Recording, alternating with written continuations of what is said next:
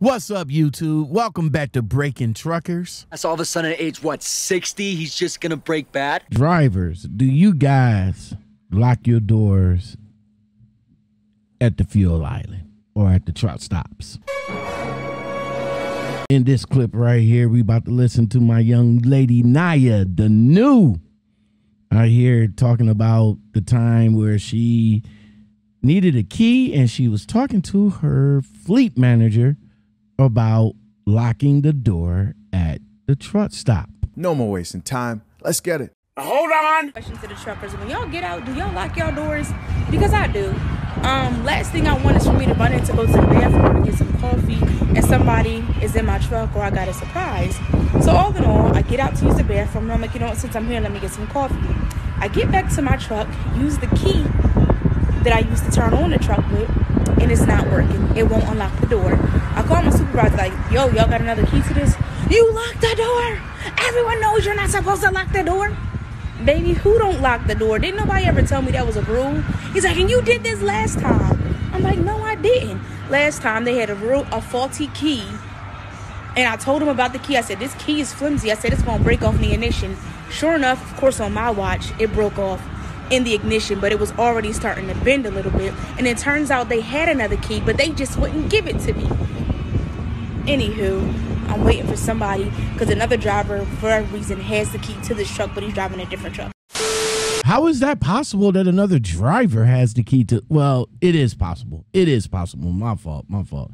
Yeah, I mean, sometimes companies does have a backup key and they'll, give it to a driver that's in the area. They will send them out with the key and you will get inside of a truck. But back to the part of locking your doors at the truck stop. Yes. Yes, I do. I do. I mean, when I was with my teammate, well, he wasn't a teammate. He was my trainer.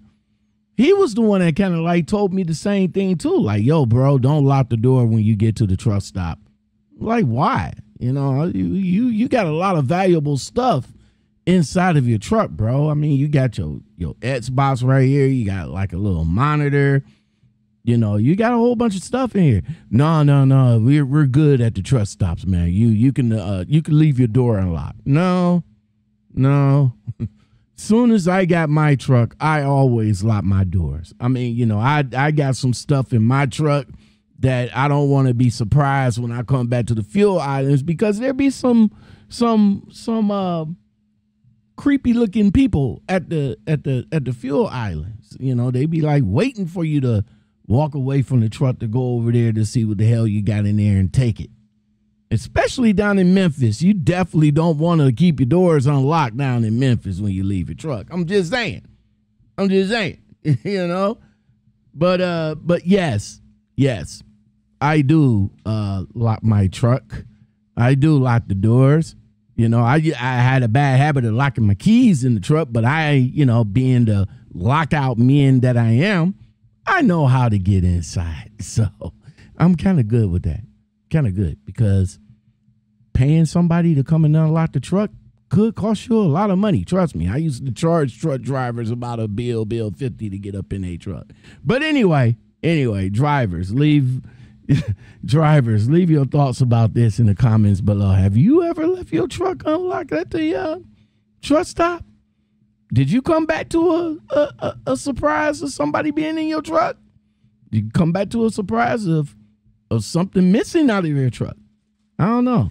Let me know. Big G's got it locked, boy. Want you to love me all night, yeah, take me down. Want you to make me real wet, yeah, swim around. Want you to take it like a G, yeah, don't make a sound.